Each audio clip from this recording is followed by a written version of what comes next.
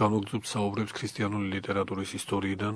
Ჩვენ წინა საუბარში ვეხებოდით უაღრესად რთულ და პრობლემურ საკითხს იმის შესახებ, თუ რატომ მოხდა ზეციურ სამყაროში ცოდვით დაცემა. ჩვენ საუბრობდით იმის შესახებ, რომ ეკლესიური მოძღვრება გადმოცემის წესით ორსახოვანი შეიძლება იყოს.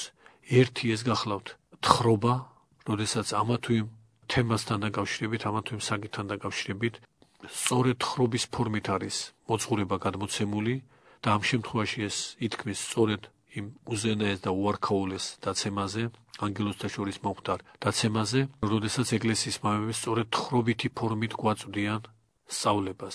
ჩვენ მაშინვე აღნიშნავდით წინა საუბარში, რომ ეს არ უნდა იქნეს ვინმესგან გაგებული თითქოს ეკლესიური ცნობიერება უარყოფს მსჯელობას, უარყოფს არგუმენტს, გაშინა არსებას და სხვა.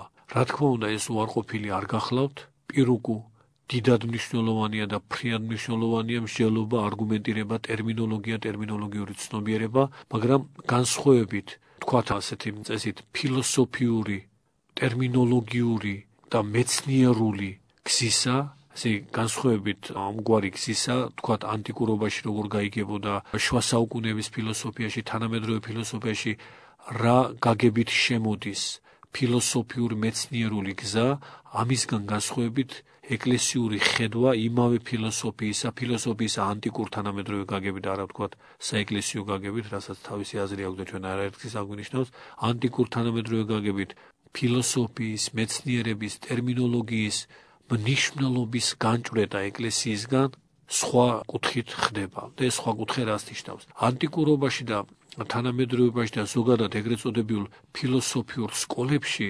ფილოსოფია, მსჯელობა, ეგრეთ წოდებული ობიექტური შემეცნება და ცნებითი აზროვნება გამოიყენება მოძღვრების აღმოჩენის გზად და პირობად, რომ ჩვენ ჯერ არ გვაქვს მოძღვრება, ვეძიებთ, რომ ჩამოვაყალიბოთ სისტემა, მოძღვრება, რაც აგვიხსნის სამყაროს, ჩვენს პიროვნებას, ჩვენი ცხოვრების არსს, მომავალს.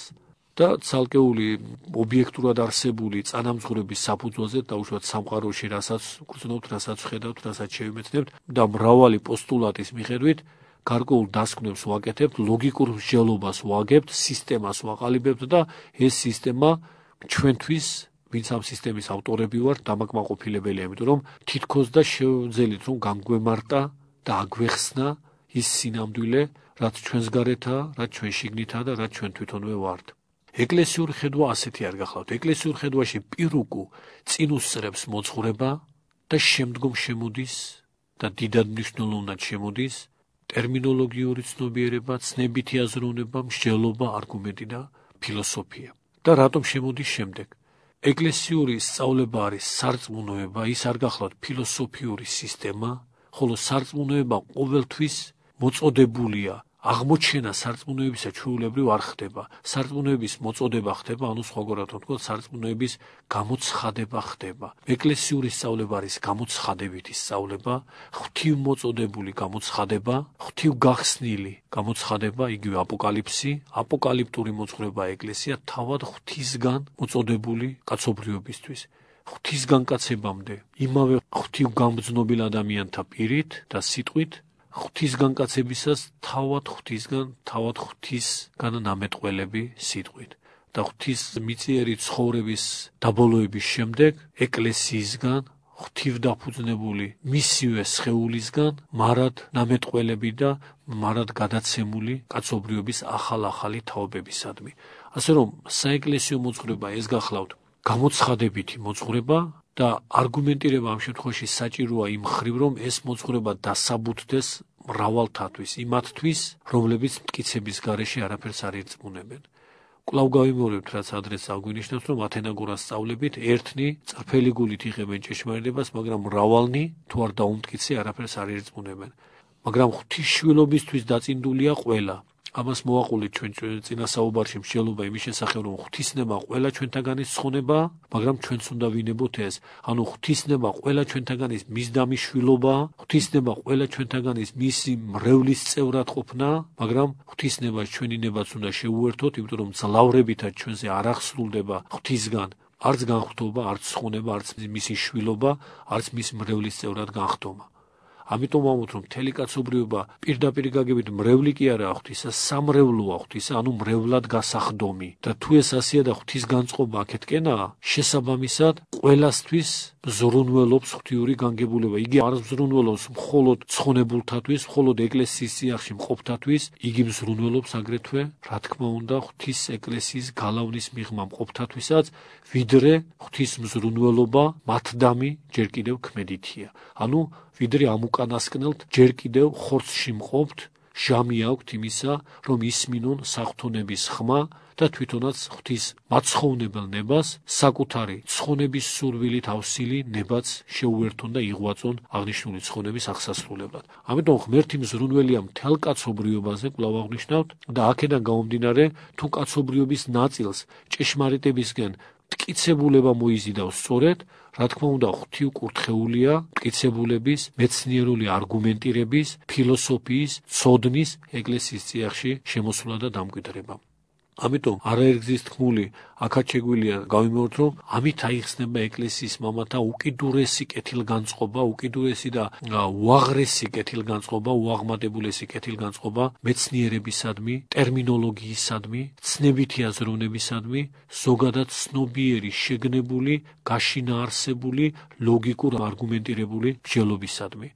ფიქრობთ, მსმენელისთვის უკვე აშკარა იქნება, თუ რაოდენ განდგომილნი არიან ჭეშმარიტებისგან და მართლმადიდებლობისგან ის ფსევდომოძღვარნი, რომლებიც მხოლოდ იმას ქადაგებენ ამ ქვეყნად, რომ არც მეცნიერება საჭიროა, არც არანაირი ცოდნა, არც არაფერი, რაღაც ლოგიკური აზროვნების შესწავლა და სხვა.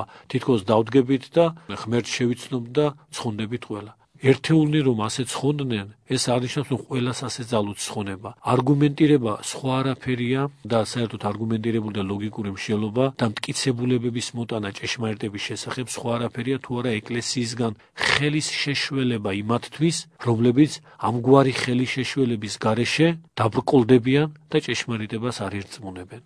კაცობრიობის უდიდეს ნაწილს აუცილებლად სჭირდება მტკიცებულებანი, იმიტომ რომ ის თითოეულა ღვთივგანბრძნობილი ადამიანი, რაოდენობრივად თავისთავად ცხადია მთელ კაცობრიობას არნიშნავს, უფალი პიროვნულად აღრიცხავს ყველას, მის სულიერ წინასწარმცოდნეობით ხედვაში პიროვნულადაა ყველა ადამიანი აღრიცხული და ყველა მათგანი პიროვნულადვე ფასობს და პიროვნულადვე სამწუხაროა თუნდაც ერთეულის დაკარგვა. ამიტომ თითოეულა თუ ცხონდება, ეს არნიშნავს იმას, რომ ღმერთი დანარჩენებზე რომლებიც ვერ ცხონდებიან, ძალიან სიმბოლურად რომ თქვა ეს სწორედ საღვთო წერილსა და ეკლესიის მამათა სიმბოლიკა, თითქოს იმათზე არ გულმწუხარებდეს, თითქოს იმათზე არ გულშემატკივრობდეს. უფლისმიერი ქმნილების გამფენილობა მრავალ პიროვნულობაში არ ასუსტებს ღვთის უსაზღრო კაცთმოყვარულობას ნებისმიერი ცალკე პიროვნებისადმი. ის არ იფარგლება თითოეულა პიროვნებით, კვლავ აღნიშნავთ, მთელი კაცობრიობისადმი გულშემატკივრულია, ყველა ადამიანის ცხონების მოსურნია. და ვის რაც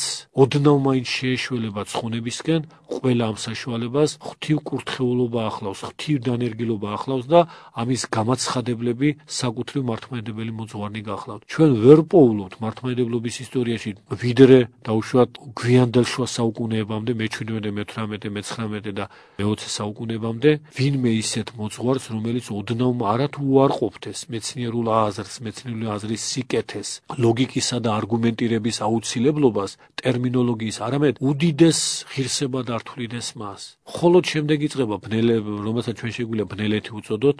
ბნელეთში, როდესაც პიროვნება გაღიზიანებულია იმის გამო, რომ ზოგიერთები ღვთივგანბრძნობილი ნიჭიერებით მეცნიერების აღმატებულ საფეხურზე ადიან, რაღაც პიროვნულ დათრგუნულობას განიცდიდა და ცდილობს, რომ ამპარტავნებით მათზეც მაღლა დააყენოს თავი და სხვა ვერანაირად ვერ დააყენებს, იმიტომ რომ მასაც ღვაწლის ძალა აქვს, არც ცოდნის შეძენის ნიჭიერება აქვს, უпроსორად დახშული აქვს თავისთვის, მაგრამ აქვს ამპარტავნება, რომელიც სამწუხაროდ ცრუ დაამაღლებს მას. ესა შინაგანი სიცარიელით ზემოთ ამაღლება, ანუ როგორც წმინდა ირინეოსი ამბობს და ის სხვათა შორის სხვა მოძღვრის სიტყვებს იშველიებს, რომელიც მითითებული არ აქვს და ჩვენ არც ვიცით ვინ არის, რომ ცარიელი ჰაერით აღტაცებული თავად არის სიცარიელე. მაგრამ მოჩვენებითობა აქვს, რომ თითქოს ისინი მართლაც აღიმატნენ, მწვერვალზე ავიდნენ მთისა და ზემოდან უყურებენ სხვებს, მაგრამ ესაა ცარიელი ჰაერით აღტაცებულობა და ყოველთვის ასე იქნება ეს აღტაცებულობა, იმიტომ რომ საფუძველი ამგვარია იმ თითოეულა მართლაც ღვთივ განბრძნობილ ცოდნის გარეშე მწვერვალზე ასულ მოძღვართა მსგავსი გონიათ თავიანთი თავი, მაგრამ იმ მოძღვართა სულიერების ნაცვლად ჰაერის სიცარიელეს ამჟღავნებენ მხოლოდ ნაყოფად. ამგვარ მოძღვართა სულიერი ნაყოფი რა გახდათ? აი იმ მოძღვართა, რომლებმაც თვით წერა-კითხვაც კი არ იცოდნენ, მაგრამ როგორც ვამბობთ, უმცოდნეს და ზევით აიმაღლეს ჭეშმარიტებაში. მათი სულიერი ნაყოფი გახდათ უდიდესი კეთილგანწყობა, საღვთო ნიჭად შერაცხვა აი ამ სიკეთისა, რასაც მეცნიერული აზროვნების უნარი ეწოდება, ცოდნის მიღებისა და სხვათათვის გადაცემის უშურველობა ჰქვია, ფილოსოფიურ, არგუმენტირებული და ლოგიკური მსჯელობის, ღვთიური და მართლმადიდებლური და მადლმოსილი სიკეთე ეწოდება. გნებავთ ეს იყოს ანტონი დიდი, მისი ეპისტოლეები, ვისაც უნახავს და ნამდვილად მისი კარნახით დაწერილი სრულიად უტყუარად 7 ეპისტოლე, რომლებიც სხვადასხვა ძველ ქართულ თარგმანშია მხოლოდ შემორჩენილი უადრესი ეპოქიდან. გნებავთ ამონა ავიღოთ, მაკარი ეგვიპტელის ყველასთვის ხელმისაწვდომია გამოიცა ძველი ქართული თარგმანები. ამ უდიდესი მეუდაბნოის და უდიდესი მოძღვრის სწავლებანი ვნახოთ.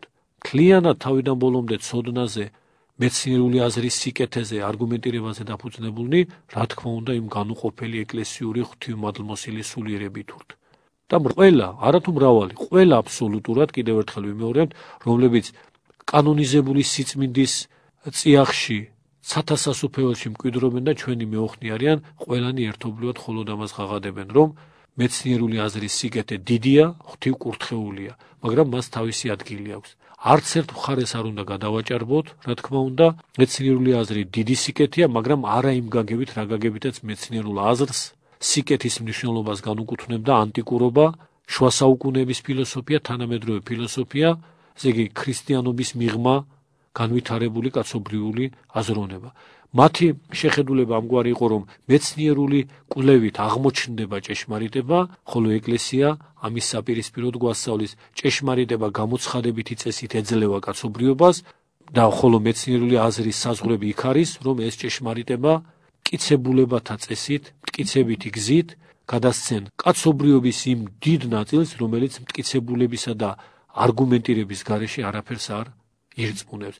მაგრამ ღვთის განგებით და ღვთის გულის წუხილით ისინიც ეკლესიის შვილებად უნდა გარდაიქმნენ, არც მათგან არის ღვთიური განგებულება გაუცხოებული, არც მათგან არის აღებული ღვთიური მზრუნველობის ხელი, რა თქმა უნდა, პირუკუ მეტი გულშემატკივრობით სწორედ მათკენ განიმზირება უფალი, რომ სანამ საშუალება, სანამ ჟამია, სანამ ხორცში მყოფობენ, იქნებ გადარჩნენ და ნებისმიერი კეთილი შესაძლებლობა ხელის გაწოდების ეკლესიის მხრიდან და ერთ-ერთი უმტკიცესი მარჯვენის გაწოდება ეს გახლავთ სწორედ არგუმენტირების წესით დამტკიცებადად ეკლესიური ჭეშმარიტებისკენ მათი მოზიდვა, აი ეს მხარე ღვთივკურთხეულია. ასე რომ ერთი სახეობა მოძღვრების გადმოცემისა კვლავ აღნიშნავთ არის თხრობითი, იმიტომ რომ არგუმენტირებაზე აღმატებულია და ამით მოძღვრება გვეძლება, მაგრამ როცა მოძღვრება უკვე მოწოდებულია, ეკლესია გზას უხსნის მთელი თავისი უფართოესი შესაძლებლობებით მეცნიერულ აზრს, ლოგიკურ მტკიცებულებას, რომ დამტკიცდეს ის მოძღვრება, რაც თხრობითი წესით გადმოგვეცა. ამ შემთხვევაშიც, როდესაც მოწოდებულია მოძღვრება იმ უდასაბამიერესი დაცემის შესახებ, თუ როგორ დაეცა ზეციურ სამყაროში ერთ-ერთი ქმნილება, ხოლო თხრობა გვაუწყეს, რომ იგი დაეცა, რადგანაც გაუკადნიერდა უფალს, შემოქმედს და მასთან გატოლება განიზრახა, ჩავარდა ურჩობაში, ჩავარდა ამბარტავნებაში და ზეციდან განიდევნა. მტკიცებულებითი წესით, მეცნიერული არგუმენტირების გზით ეს მოძღვრება ეკლესიის მამათაგან სრულიად ჩამოყალიბებულად არის განმარტებული და ეს განმარტებულობა შემდეგს გულისხმობს. წინა საუბარში ჩვენ უკვე აღნიშნავდით, რომ ადამიანის ცხონებას განაპირობებს ღვთიური ნებისა და საკუთრივ მისი ნების თანხდომა, თუმცა მხოლოდ თანხდომა არ კმარა, ღვთიურ ნებას, ყოვლად ქმედით ნებას, როცა ადამიანი თავის ნებას შეუერთებს, განსხვავებით ღვთიური ნებისგან ადამიანური ნება ყოვლად და მყისიერად ქმედითი არ გახლავთ. ღვთიური ნება მყისვე საქმეა, ჩვენ ამაზე ვრცლად გვისაუბრია და კიდევ გვექნება შესაძლებლობა ვისაუბროთ, იმიტომ რომ ყოვლად მოქმედია, ყოვლად ქმედითია, ყოვლად ძლიერებით ახსავსია ღვთიური ნება, მაგრამ ადამიანური ნება მხოლოდ სურვილია, რომელსაც თუ ღვაწლი არ შეუდგება, ის ქმედითი ვერ გახდება. ამიტომ ვამბობთ და ვახსენებთ რა ღვთიურ ნებას, შესაბამისად ღვთის ყოვლად ძლიერებასაც განუყოფლად მოვიაზრებთ მის ნებაში, იმიტომ რომ ეს მართლაც ასეა, მაგრამ ვამბობთ რა ადამიანის ნებას, ადამიანის ძლიერებას და ღვაწლს მის ნებასთან ვერ მოვიაზრებთ. თუ ნება ღვაწლით არ განმტკიცდა, ასეთი ნება, ადამიანურ ნება ადამიანს ვერ აცხონებს. შესაბამისად, ცხონების დებულება ამგვარია, რომ ღვთიურ ნებას ყველა ადამიანის ცხონების შესახებ უნდა შევუერთოთ ჩვენი ნება ჩვენივე ცხონების შესახებ და ამ ცხონების შესაბამისი მოღვაწეობა. ანუ ჩვენი ნება და ღვაწლი ღვთიურ ყოვლად ქმედით ნებას სინერგიის, ანუ თანამოქმედების წესით უნდა გავუმთლიანოთ. და თუ ცხონების საფუძველი ეს არის, აქედანვე იკვეთება წარწმენისა და დაცემის საფუძველი, რაც არის. დაცემის საფუძველი, რა თქმა უნდა, საპირისპიროა, როდესაც ამ ნებათა შეერთება არ მოხდება. მაგრამ არ მოხდება ვისი მიზეზით. კვლავ აღნიშნავთ, რომ ღვთიური ნების თვისება და ღვთიური ნების შეუძრავი გამოვლინება და ქმედება ეს გახლავთ სწრაფვა მთელი კაცობრიობის ცხონებისკენ. კვლავ გავიმეორებთ პავლე მოციქულის სიტყვებს, კურთხეულ არც ღმერთი, რომელსა ყოველთა კაცთა უნებს ცხონებაი.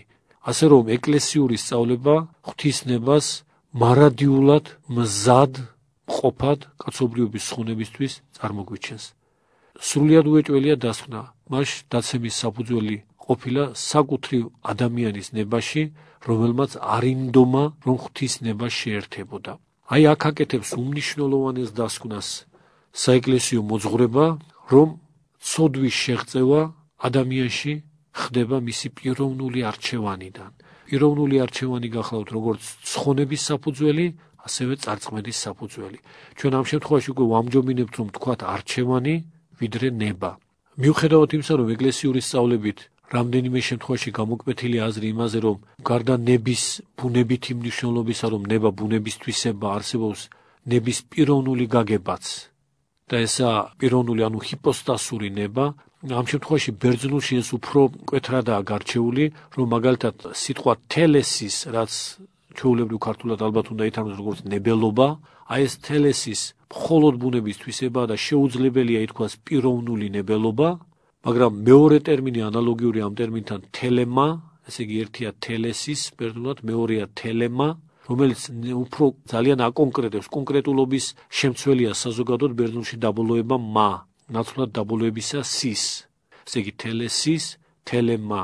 ისე როგორც მაგალითად ნიმუშად რომ ავიღოთ ქტისის, ბერძნულში არის ზოგადად შესაქმე მთელი სამყარო როგორც ქმნილება, ხოლო ქტისმა მასზე დაბოლოებული ესა ერთი კონკრეტული ნივთის საგანი, ჩვეულებრივ. ამ გაგებითაც თელესის ზოგადად ნებელობაა ბერძნულში, ხოლო თელემა ერთი კონკრეტული ნეფსითი გამოვლინება. აი ამ კონკრეტულ ნეფსით გამოვლინებაში თელემას ზოგჯერ შეეძინება პიროვნულობის ნიშანი. თელემაც ჩვეულებრივ ბუნებითია, ჩვენ რასაც კონკრეტულად აღვიჩევთ, ესეც ბუნებიდან გამომდინარეობს, რომ გვაქვს იქითკენ სწრაფველობა, მაგრამ ამავე დროს მას უკავშირდება პიროვნულობაც, რომ ჩვენ ეს ამ სახით ავირჩიეთ, იმან მეორემ იმ სახით აირჩია. გამიჯნულობა რომ არის ამ ნებელობით არჩევაში, იქ შემოდის სწორედ ბერძნული თელემას პიროვნულობის გაგება. მაგრამ რადგანაც ასეთი ორაზროვნება ახლავს ტერმინ ნებას ზოგ შემთხვევაში, ჩვეულებრივ კვლავ გავიმეორებთ, ნება ბუნებითი ტერმინია და ბუნებას უკავშირდება, მეორე მხრივ ბერძნულში არსებობს ტერმინი პროაირესის, რომელიც ძველ ქართულად ითარგმნებოდა როგორც წინა აღრჩევაი, ანუ თანამედროვე ქართულად ჩვენ შეგვიძლია ვთარგმნოთ და ჩვენ პირადად ასე ვთარგმნით არჩევანი, რომელიც უკვე მხოლოდ პიროვნულია. პროაირესის აღარ უკავშირდება ბუნებას, ბუნება ზოგადად ნებელობა ახასიათებს, მაგრამ კონკრეტულად მოცემულ შემთხვევაში რა როგორ ავირჩიოთ, ეს უკვე პიროვნებაზეა დამოკიდებული. ნებელობის მხრივ ადამიანთა შორის არ არის არავითარი სხვაობა, ყველას გვაქვს ნებელობა, ანუ ნეფსითი არჩევანის უნარი, მაგრამ კონკრეტულ შემთხვევაში რა ავირჩიოთ, ამაში ჩვენ შორის იმხელა სხვაობაა, რომ ორი ერთ წამს ერთი და იგივე არჩევანის გაკეთება შეუძლებელია. რაღაცით სხვაობა მაინც იქნება. აი ესა არჩევანი. არჩევანი პიროვნულია, ნება ნებელობა ბუნებითია. შესაბამისად საუბრობთ რა იმაზე, რომ პიროვნულობიდან გამომდინარე მოხდა ადამიანში ცოდვის შეღწევა და არა ბუნებისგან გამომდინარე, პიროვნულობა სწორედ არჩევანი უკავშირდება და ჩვენ დებულებისებრ უნდა დავასკვნათ, რომ ცოდვის შეღწევა ადამიანში ხდება პიროვნული არჩევანის საფუძველზე. რატომ გამოირიცხება ბუნება? ბუნება გამოირიცხება, იმიტომ რომ ბუნებათა შემოქმედი არის უფალი, პიროვნებათა შემოქმედიც უფალია და არჩევანის მიმსემელიც უფალი გახლავთ, მაგრამ ეს არჩევანი და ამ არჩევანის ამოქმედება უკვე საკუთრივ პიროვნებაზეა დამოკიდებული. უფალმა ყველაფერი შეუქმნა ადამიანს, მაგრამ თუ როგორ იმოქმედოს ადამიანმა, ამის შემდეგ ეს უკვე მასზეა დამოკიდებული. სიკეთე აირჩიოს თუ ბორო და თვით არჩევანის უფლება, როგორც თვისება, როგორც უნარი, ღვთისგან აქვს, რა თქმა უნდა, ადამიანს მოძებული, მაგრამ ეს ამ უფლებას ის როგორ გამოიყენებს, რა წესით მოიხმარს, ეს უკვე, რა თქმა უნდა, უფალმა მას განუგრძნა, როგორც თავისუფალი ნების მქონე ქმნილებას.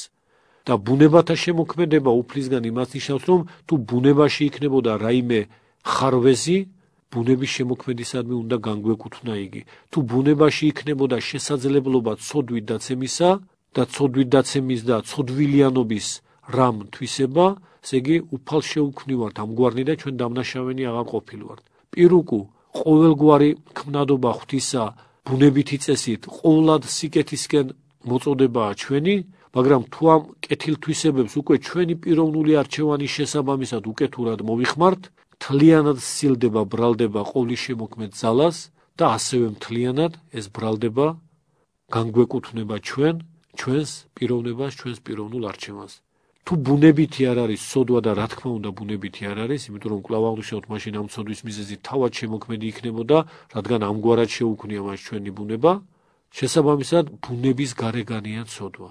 აი ეს დებულება ცოდვის განსაზღვრისა არის ერთჯერადი ეკლესიის მამებთან, რომ ცოდვა არის ბუნების გარეგანი და ბუნებაში პიროვნული არჩევანის შედეგად შეღწევადი. როგორც სენი, როგორც სნეულება. სენი, სნეულება სხვა არაფერია, თუ არა რაღაც უცხო, არაბუნებითი თვისების შესულა ქმნილებაში. რა თქმა უნდა, ცოდვა უცხოა ბუნებისთვის და შედის რა ამ ბუნებაში, ამ ბუნების საწინააღმდეგო წარმოჩნდება იგი, ანუ წარმოჩნდება როგორც სენის, სნეულება, დამშლელი და დამარღვეველი ამ ბუნებისა, გამაუკუღმართებელი მისი. მივედით რა ამ დასკვნამდე, რომ პიროვნული არჩევანის შედეგად აღწევს ამა თუ იმ ქმნილებაში ცოდვა, ახლა ის უნდა განიმარტოს თუ პიროვნული არჩევანი რატომ გახდა ამის საფუძველი ერთ-ერთი ანგელოზისთვის. აქ კიდევ უფრო რთულ ვითარებასთან გვაქვს ჩვენ საქმე, ადამიანური გონებისთვის მიუღწევალ მდგომარეობასთან, ანგელოზურ ყოფასთან, ანგელოზურ ცხოვრებასთან, მაგრამ რამდენადაც ეს მინიშნებითად მაინც შეიძლება აიხსნას, ეკლესიური მოძღვრება ამგვარად ყალიბდება. ზეციურმა სამყარომ მთელი ქმნილება შექმნა მხოლოდ და მხოლოდ სიკეთისთვის, მხოლოდ და მხოლოდ ცხონებისთვის, მხოლოდ და მხოლოდ ნეტარებისთვის. ანუ ეს სხვა არაფერია თუ არა მისგან შობილს, პირობითად შობილს, ანუ მისგან ქმნილ მთელ სამყაროს კეთილობა ახლავს განუყრელ ნიშანს. მიზანიც კეთილობაა, პირველ ქმნადობაც და ბუნებითი ქმნადობაც კეთილობაა და სიკეთე არის მარადმწვანე წყაროც მისთვის. ამიტომ ამ ბუნებას სხვაგვარად რომ თქვა და კეთილქმნილობა ახასიათებს, ანუ როგორც ამის პარალელური და იდენტური ტერმინია, კეთილშობილება ახასიათებს ღვთის ქმნილებას. ღმერთი როგორც კვლავ აღნიშნავთ პირობითად, ამ შემთხვევაში პირობითად ღმერთს ეწოდება მშობელი, ანუ დამბადებელი ყოველივესი, აქ ამ შემთხვევაში არანაირი მნიშვნელობა არ აქვს სხვაობას შობასა და ქმნას შორის, იმიტომ რომ ქმნა პირდაპირ მნიშვნელობით ითქვის ღვთისგან ამ სამყაროს როგორც არაფრისგან შექმნა, ხოლო მშობელობა იმ გაგებით, რომ ის მშობელივით მზრუნველია ყველაზე. ამიტომ მშობელობას ყოველთვის პირობითი გაგება აქვს ღვთისადმი, როცა ქმნილების მიმართ მის დამოკიდებულებას მიუთითებთ, ხოლო შემქმნელობას პირდაპირ მნიშვნელობა. ამ შემთხვევაში პირობითად ვამბობთ, რომ ღმერთი როგორც მშობელი მთელი სამყაროსი, ხოლო სამყარო როგორც შობილი ღვთისგან, პირობითად რა თქმა უნდა, ანუ პირდაპირ მნიშვნელობით ქმნილი არაფრისგან, სრული არაფრობისგან, რადგანაც კეთილობის განუყრელი თვისებითაა ჯერ კიდევ სანამ გაუკუღმართდებოდეს და ისინი ვინც არ გაუკუღმართებულა მარადიულად არიან ამ თვისებით გამსჭვალულნი, კეთილობის თვისებით, შესაბამისად დასკვნა ამგვარია ღვთისქმნილებისთვის ნიშანდობლივი არაუბრალოდ ქმნილობა, არაუბრალოდ შექმნილობა, არამედ კეთილქმნილობა, კეთილშექმნილობა, ანუ კეთილშობილება. კეთილშობილება კალკი ბერძნული სიტყვისაა, რომელიც შემდეგ სახელადაცაა დამკვიდრებული, ბერძნულად ის გამოითქმის ასე ევგენია. ევგენეია არის კეთილშობილება, ბლაგაროჯი. აი ეს კეთილშობილება კვლავ აღნიშნავთ ღვთიური ქმნილების განუყრელი თვისებაა და ამ კეთილშობილების საკუთარ თავში დახშობა და დაშრეტა ყოველგვარი შეცოდების საფუძველი ხდება. მაგრამ თუ როგორ ხდება ეს, ჩვენ ამას შემდეგ საუბარში განვიხილავთ. გმადლობთ ყურადღებისათვის. განვაგრძობთ საუბრებს ქრისტიანული ლიტერატურის ისტორიიდან. ჩვენს წინა საუბარში განვიხილავდით ეკლესიურ სწავლებას იმის შესახებ, თუ როგორ მოხდა ანგელოზთა შორის ცოდვის შეღწევა, ამას განვიხილავდით ორიგენისტული მოძღვრების საპირისპირო ეკლესიური სწავლების გადმოცემის მიზანდასახულობით, აღნიშნავდით და მივედით იმ დასკვნამდე, რომ ეკლესიური მოძღვრებით ცოდვა არის ბუნების გარეგანი მოვლენა, ღვთის ნების საწინააღმდეგო მოვლენა და თუკი ცხონება, ცოდვისა და წარწმუნის საპირისპირო ცხონება ღვთიურნებასთან ადამიანური ნებისა და ღვაწლის შეერთებაშია და ღვთიური ნება ყოველთვის ჩვენი ცხონების მოწადინია, შესაბამისად ცხონების საწინააღმდეგო წარწმედის საფუძველი ჩვენს ნებაში უნდა ვეძიოთ, ანუ ჩვენს ნებელობით არჩევანში, ჩვენს ნებაყოფლობით არჩევანში, ჩვენს პიროვნულ არჩევანში. აქედან კეთდება დასკვნა, რომ ცოდვა როგორც ბუნების გარეგანი მოვლენა, ბუნებაში სნეულების სახით აღწევს ჩვენი პიროვნული არჩევანიდან. მაგრამ რა შემთხვევაში შეიძლება იყოს პიროვნული არჩევანი ცოდვის მიმღები, ანუ რა შემთხვევაში შეიძლებოდა რომ ჩვენ აგვერჩიას სწორედ ცოდვა და არა ცხონება, ამაზე ვსაუბრობდით წინა შეხვედრის ბოლოს, როდესაც ორიოდე სიტყვით გადმოვეცით სწავლება იმასთან დაკავშირებით, თუ რა არის ნიშანდობლივი ღვთიური ქმნილებისათვის. ღვთისგან ქმნილი ნებისმიერი მოვლენა აღბეჭდილია, კვლავ გავიმეორებთ, კეთილობის ნიშნით, რომ ღმერთი უბრალოდ კი არ ქმნის, არამედ კეთილად, ანუ კარგად ქმნის, როგორც ეს შესაქმის წიგნის მუხლებშია, რომ იხილა ღმერთმა რაოდენი ქმნა და კეთილი იყო ფრიად, ესე იგი არა უბრალოდ კეთილიც, არამედ ფრიად კეთილი, ესე ფრიად კეთილად ქმნის, ფრიად კეთილქმნილობა არის ნიშანდობლივი ყველა ღვთიური ქმნილებისათვის, ანუ იგივე ფრიად კეთილშობილება. ბოლო ეს იყო ჩვენი წინასაუბრისა, როცა მიუთითეთ პარალელი ქართული კეთილშობილებისა, ბერძნული პარალელი, ეს გახლავთ ტერმინი ევგენეია. ამ ტერმინზე ევგენეიაზე ძალიან ვრცელი სწავლება არის მოწოდებული წმინდა გრიგოლ ღვთისმეტყველისგან, სხვათა შორის წმინდა ეფრემ ცირის თარგმანში მცირედით გავრცობილიც კი ის უღრმესი სწავლება გრიგოლ ღვთისმეტყველის ევგენეიასთან, ანუ კეთილშობილობასთან დაკავშირებით. ჩვენ ეს ციტატები სრულად გვაქვს გამოქვეყნებული ჩვენ სიგში მართლმადიდებლური ხატმეტყველება, დაინტერესებულ მსმენელს შეუძლია იქ მოიძიოს. ამჯერად მხოლოდ იმაზე მივაქცევთ ყურადღებას, თუ საკუთრივ ეს კეთილშობილება რას ნიშნავს. როგორც ყოფით ცხოვრებაში კეთილშობილად ჩვეულებრივ ის ადამიანი იწოდება, ვინც ჯერ თუ ყოფითი გვაროვნული წესით ვიტყვით, ვინც ღირსეული წარმომავლობისაა, ვინც წარჩინებული ტრადიციისაა. სხვათა შორის ეს ევგენეია არა მხოლოდ კეთილშობილებად ითარგმნებოდა ძველ ქართულად, არამედ ძალიან ხშირად აგრეთვე აზნაურებად.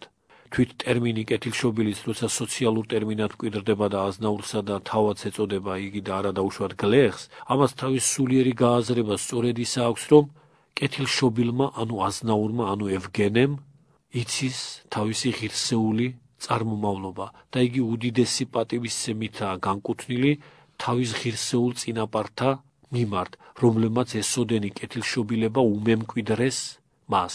ვიდრე პიროვნება, ჯერ ყოფით მაგალითს ვამბობ, აცნობიერებს რა თავის ღირსეულ წარმომავლობას და ინარჩუნებს პატივისცემას თავისი წინაპრებისადმი, ის კეთილშობილი და აზნაური რჩება. მაგრამ დაივიწყებს რა თავის გვარტომობას და განუდგება რა თავის წარმომავლობას, ის ამ კეთილშობილების ხაზში, გენეტიკურ ხაზში უკვე აღარ იგულისხმება, თავისი ნებითვე განაყენებს თავის თავს ამ ხაზისგან და არათუ პატივის მიმგებელია წინაპრებისადმი, არამედ უპატივოდ განეწყობა მათდამი და მადლიერების ნაცვლად უმადურებით ხდება გამსჭვალული. პიროვნება მარამ არის კეთილშობილი, კვლავ აღნიშნავთ, როდესაც თავისი ღირსეული წინაპრებისადმი მადლიერებითი პატივისცემით არის სავსე. მადლიერებითი, იმიტომ რომ ასე ესოდენი სიკეთე მიიღო მათგან სრულიად უშურველად, სრულიად ესე იგი რაიმე ღვაწლისა და შრომის და გარჯის გარეშე პირდაპირ საჩუქრად მიეცა.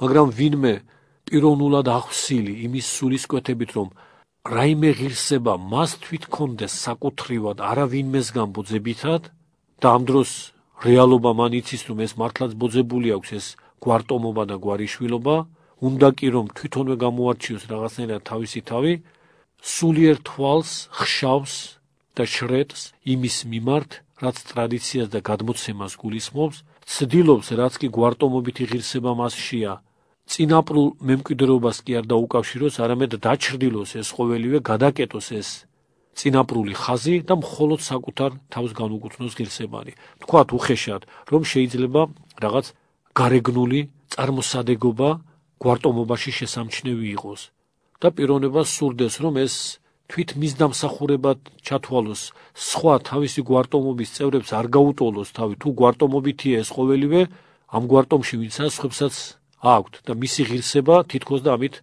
იჩრდილება, ის ვერ გამოიყოფა და ვერ აღემატება სხვებს.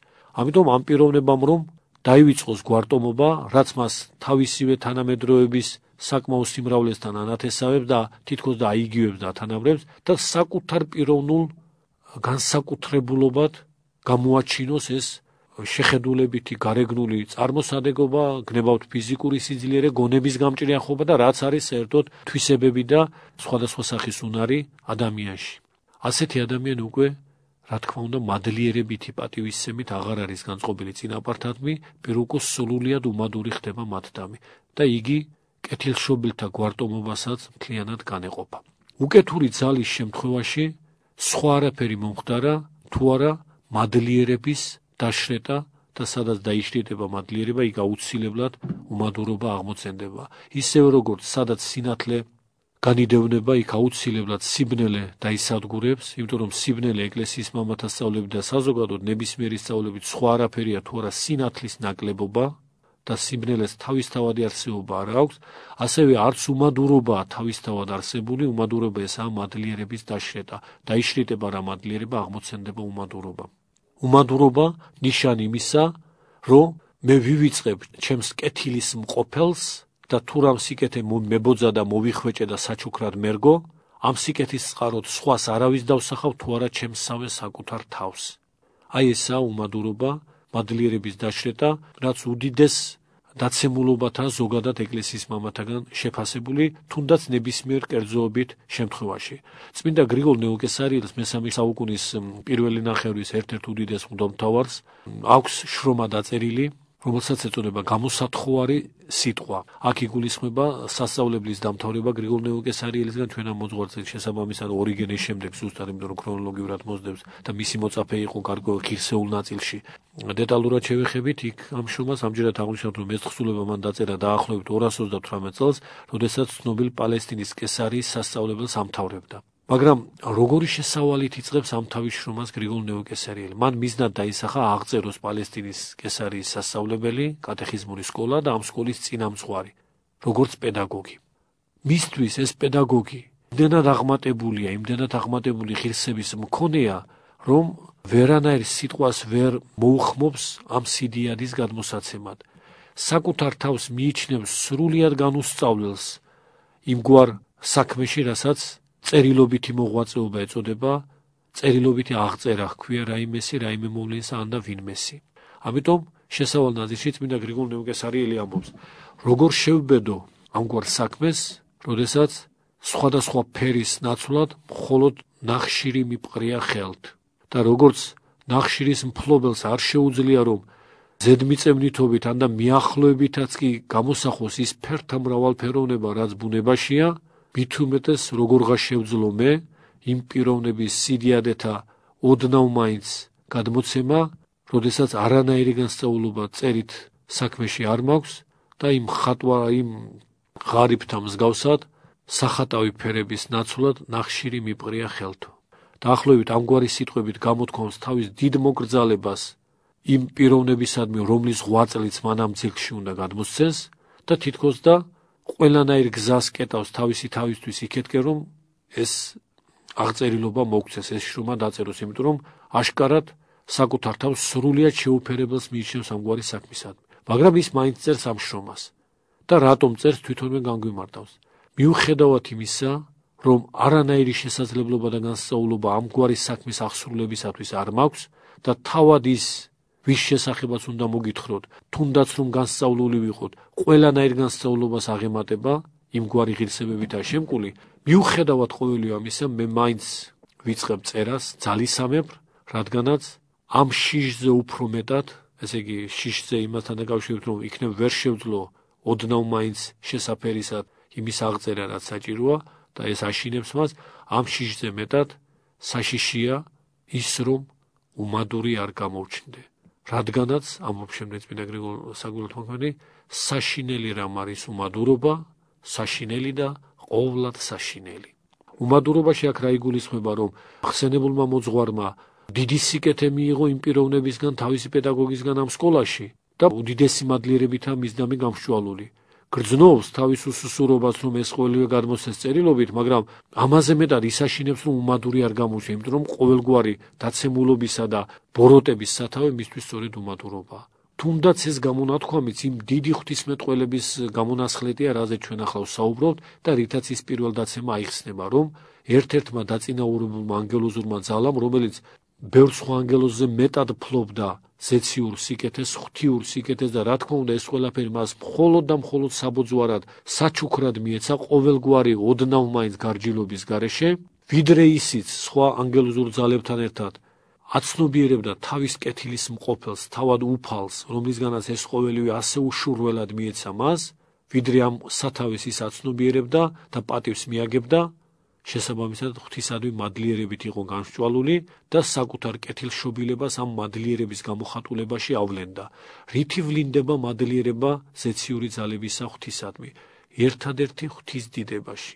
თუ ჩვენ ეს მხარე მართლზომიერად არ გვესმის, მართლმადებლური მოძღვრებისგან დიამეტრულად საწინააღმდეგო ცნობიერებამდე მივალთ. ჩვეულებრივ ასე გაიგება, რომ პირდაპირ მნიშვნელობით, რომ ღმერთმა ზეციური ძალები თავის სადიდებლად შექმნა და ანგელოზები მარადიულად ადიდებენ უფალს. მაგრამ პირდაპირ მნიშვნელობით, რა თქმა უნდა, ეს ასე არ გახლავთ. ღვთისმეტყველური წესით უფალს არავისგან დიდება, არავისგან განდიდება არ ესაჭიროება. ის იმდენად აღმატებულია ყოველგვარ დიდებულებაზე და იმდენად ბუნებითია მისთვის ეს დიდებულობა, რომ მისდამი რაიმექების აღვლენა შეურაცხყოფაც იქნებოდა მისი პირდაპირ მნიშვნელობით, რომ როგორმე განგვედიდებინა ის, როგორმე გვედიდებინა ის და ყოვლად უჭირველსა და ყოვლად სრულს, რა თქმა უნდა, არავისი დიდება არ ესაჭიროება.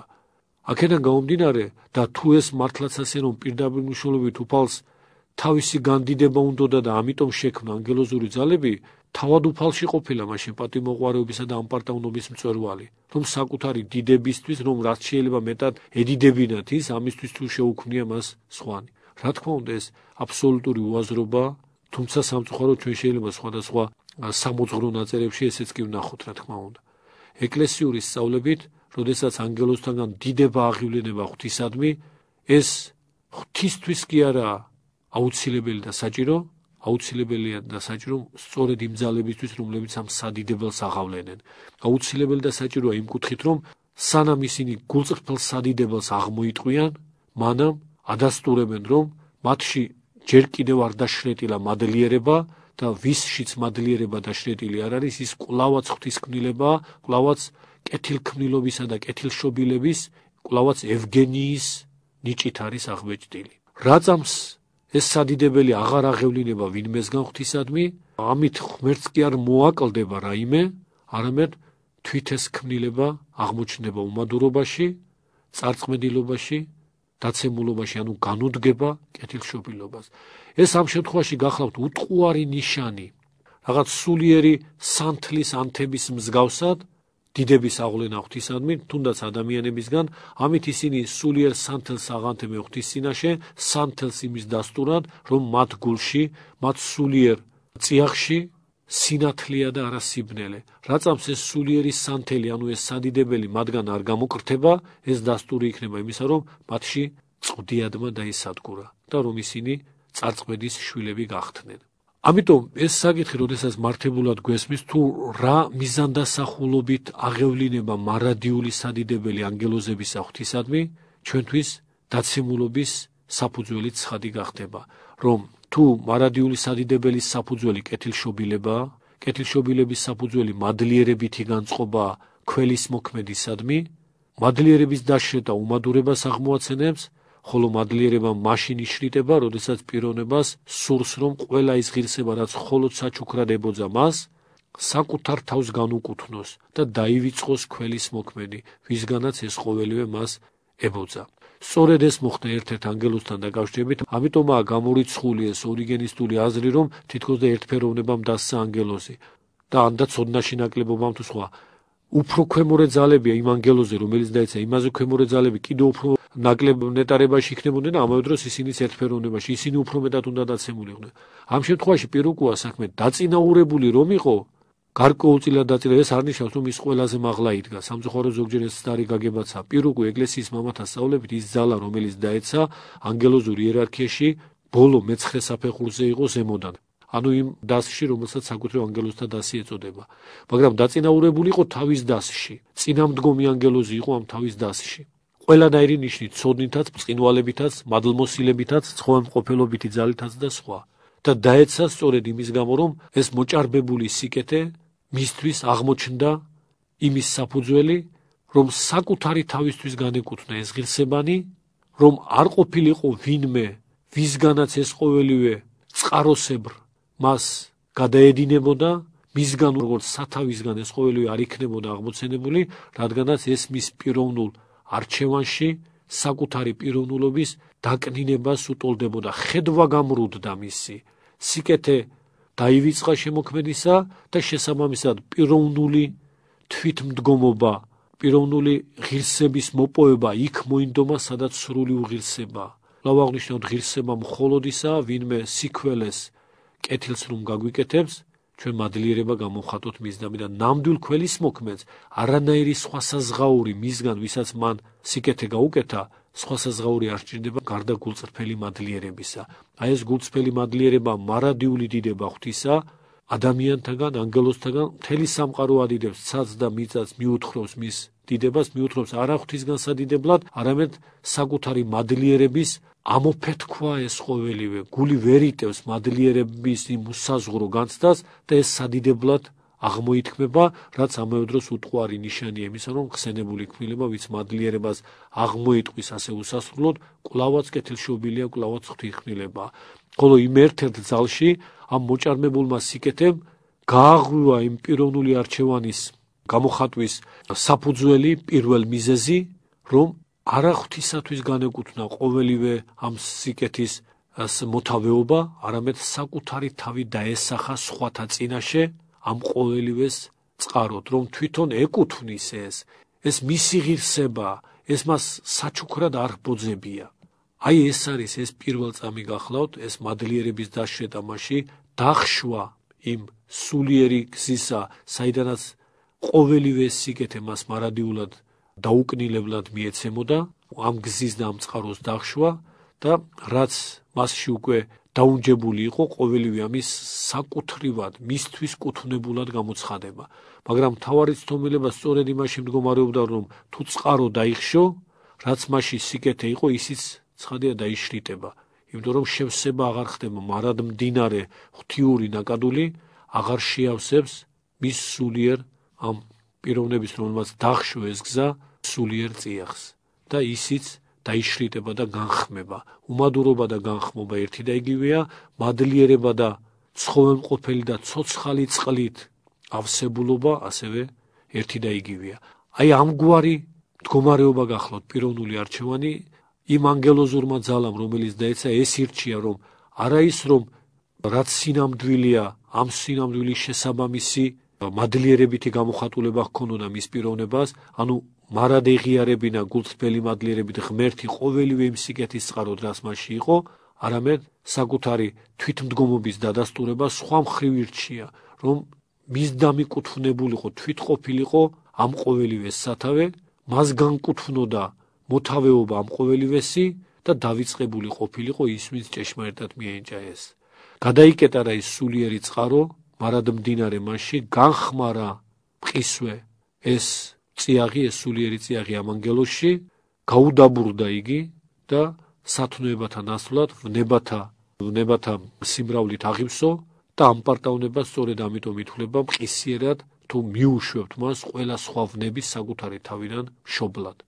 აქ ვლინდება ამ პარტაუნება სწორედ ესაა მადლიერების დაშრეტა, უმადურობის აღმოცენება, მათდამე ვინ ჩვენ სიკეთე გვიქმნა და ამას აღვასრულებთ, იმიტომ რომ გვინდა რომ ჩვენ წარმოვჩნდეთ, ჩვენ არავინ ხელს არ გვაშველებს თითქოს, ჩვენ არავინ შემწედ არ ყავს, ყოველივეს რასაც ვაღწევთ, თითქოს მხოლოდ ჩვენით ვაღწევთ, მხოლოდ ჩვენ ვართ ღირსეული, უნარიანი და ეს ღირსებანი სხვათაგან არ გვბოძებია.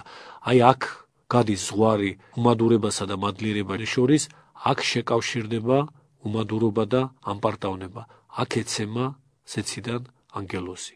ვრცელი მსჯელობა ამ მხრივ ამ შემთხვევაში ცხადია უკვე აღარ იქნება აუცილებელი მიზანშეწონილი. ვფიქრობთ ზოგადი წესით ჩვენ შევეცადეთ აღვეხსნა თუ როგორ აყალიბებს მოძღვრებას ეკლესია ანგელოზთა წიაღში მომხდარი დაცემის შესახებ და ვხედავთ თუ როგორ დიამეტრულად განსხვავდება ეს ახსნა, ეს განმარტება იმ განმარტებისგან, რაც ორიგენე მოგვაწოდა და რის ცდომილებაც ჩვენ უკვე წინა საუბრებშიც შეძლების დაგვარად წარმოვაჩინეთ. ამჯერად ამით დავასრულებთ, გმადლობთ ყურადღებისათვის.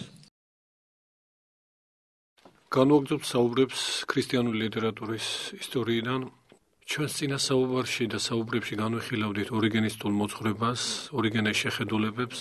რამდენიმე პრინციპულად ყურადსაღები ორიგენისტული თემა განვიხილეთ, განსაკუთრებით ვრცელი ადგილი დაუთმეთ ანგელოზთა დაცემის შესახებ ორიგენესეულ ცრუ მოძღვრებას და შევეცადეთ გვეჩვენებინა ერთი მხრივ ამ მოძღვრების ცდომილებანი, ხოლო მეორე მხრივ მართლმადიდებლური სწავლება იმავე საკითხთან, ანგელოზთა დაცემასთან დაკავშირებით. ამჯერად კვლავ განვაგრძობთ თემატურ მიმოხილვას ორიგენესეული ღვთისმეტყველებისას. შემდგომი საკითხი უკვე კონკრეტულად ადამიანს უკავშირდება. აქაც ორიგენეს ნაწერებში, ისე როგორც ნებისმიერ სხვა თემასთან დაკავშირებით, ერთი მხრივ შესამჩნევია უაღრესად ღირსეული, შთამბეჭდავი, სარწმუნოებრივი განცდის აღმომაცენებელი და განმავრცობელი განმარტებანი, თვით მისი მოღვაწეობაც როგორც პიროვნებისა, როგორც ადამიანისა, ამ კუთხით მრავლისმეტყველია ჩვენთვის, ჩვენ ამაზე ვისაუბრეთ, თუ როგორი იყო მისი ცხოვრების წესი, მისი ზნეობა კონკრეტულად ამ ქვეყნიურ სიამეებთან დაკავშირებით, როგორ განიშორებდა, განიგდებდა, განიძარცვავდა იგი ყოველივეს ამ ქვეყნიურად წუთიერს და წარმავალს და ეს მხარე და ორიგენეს მოღვაწეობის ეს მხარე, რა თქმა უნდა, უაღრესად შთამბეჭდავი გახდა ჯერ თანამედროვეთათვის და შემდგომში მომდევნო თაობებისთვის, დღევანდელი ქრისტიანებისთვისაც ამ მხრივ ბევრი რამ, რა თქმა უნდა, სანიმუშოა ორიგენეს ცხოვრებაში. მაგრამ ეს ყოველივე ჩვენ, რა თქმა უნდა, არ გვაძლევს უფლებას თვალი დავხუჭოთ იმ კარდინალურ ცდომილებებზე, რაც კონკრეტულად ადამიანთან, ადამიანის ბუნებასთან დაკავშირებით ორიგენემ გამოთქვა. განსაკუთრებით აქ იგულისხმება ადამიანის სულიერი ბუნების შესახებ, ადამიანის სულის შესახებ, ორიგენესგან მკვეთრად გამოხატული, შეგვიძლია ვთქვათ, დებულება, მკვეთრად ჩამოყალიბებული დებულება, რამაც სამწუხაროდ თავის ტყვეობაში მოაქცია არა მხოლოდ მისი თანამედროვენი, არამედ შემდგომშიც ბევრი ისეთი წარჩინებული მოღვაწე, რომლებმაც სხვა მხრივ ღირსეული კვალი დატოვეს ეკლესიის ისტორიაში და რომ არა ეს ორიგენისტული გაუგუღმართება კონკრეტულად ადამიანის სულთან დაკავშირებით, მათი წარჩინებულობა შეიძლება გაცილებით აღმატებული ხარისხისა ყოფილიყო.